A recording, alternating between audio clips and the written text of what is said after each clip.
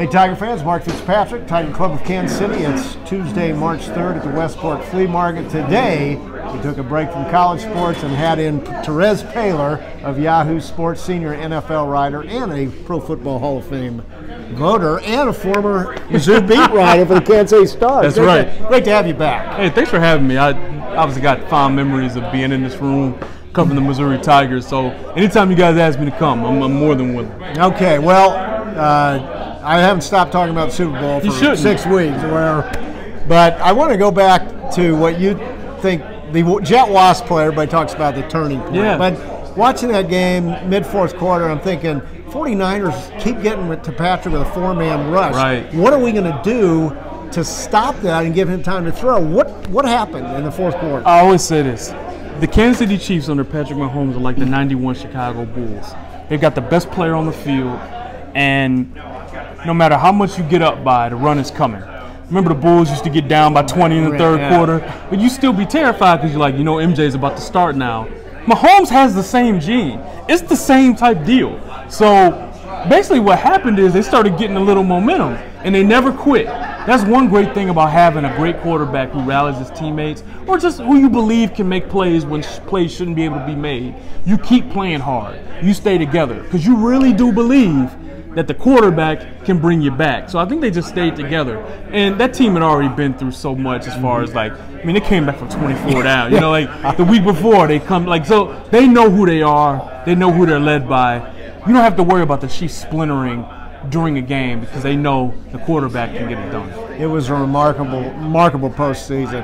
You picked Patrick on your all-juice team, 2017, when he was coming out of the draft. What did you see in him that stood out?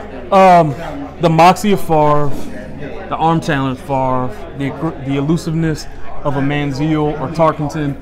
And honestly, you know, that's hard to find. When Patrick was looking to run, he was looking to run the throw. So he was a guy who was capable of beating you with his arm and his legs. And then I had a chance to visit with him Super Bowl week, like three months before the draft. I'm like, wow, he's really mature. Like, I remember, I'll never forget this. During Super Bowl week, his agents, Lee Steinberg and Chris Cabot, walked him through Radio Row. And he was doing interviews with stations all over the country. Did it for like 4 hours, and I was like right at the end of it. And like he was as patient and as friendly and as cool as you could be. And I'm like, this guy must really love football, because after being asked bad questions for 4 hours, I certainly wouldn't be as good as this guy.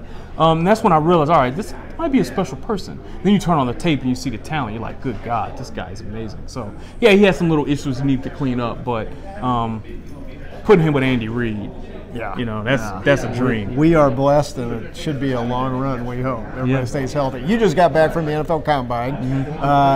Give us thoughts on what you think the Chiefs will do in the draft. I think they'll entertain a trade down. I think this is a really strong draft. I think they'll still get a really good player if they trade down to the mid-first round. And they need extra picks because the cap space will be tight. And the best value in pro football are draft picks because you got them cheap for 4 years. So that's the key. I think they understand that. I think they're going to try and really hammer home nailing their draft picks to help keep Chris Jones, to help keep, you know, some of these Patrick Mahomes, Sammy Watkins. I think they want to keep Watkins. I think they want to keep Jones. Not saying they will. I think they want to.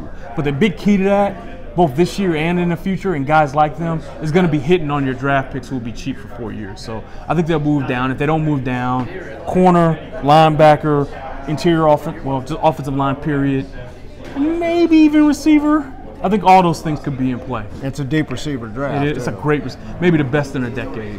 So, last question at the Combine, a couple of Mizzou players who looked to go well in the draft, Jordan Elliott and Albert O, both possibly top 100 picks. Yeah, one thing important to remember about Albert O, super athlete. And now more than ever, your tight end's got to be able to run and catch and do things kind of like George Kittle. You got to be a great athlete at that position. If you have that in you, teams think they can build you and mold you and really make you a real weapon. So I wouldn't be surprised to see him go in the top 100. Elliott, really quick off the ball. You know, has a little bit of jolt in his hands. I like him as a player. I think the ability to rush the passer, or at least create a little pressure on the passer, is now more important at that position than ever because it's such a pass-heavy league, despite what some teams have done running the ball. So, you know, another top 100 player, maybe second round. You know, those guys I think are the best that Missouri's got to offer this year, but I do think they'll go relatively high. Okay. Kansas City is blessed to have some of the best sports writers in the country, and you are certainly at the top. Thank you very Appreciate much. you, This guy knows the NFL better than anybody. So check him out. Twitter handle at Terez Paylor. Thank you for coming in. Hey, thanks for having me. Hey, folks, next week, Vahe Gregorian, the award-winning columnist from the Kansas City Star. Please check our website for more information about our golf tournament, April 20th at Lakewood Oaks. Also on membership, and that is kctigerclub.com.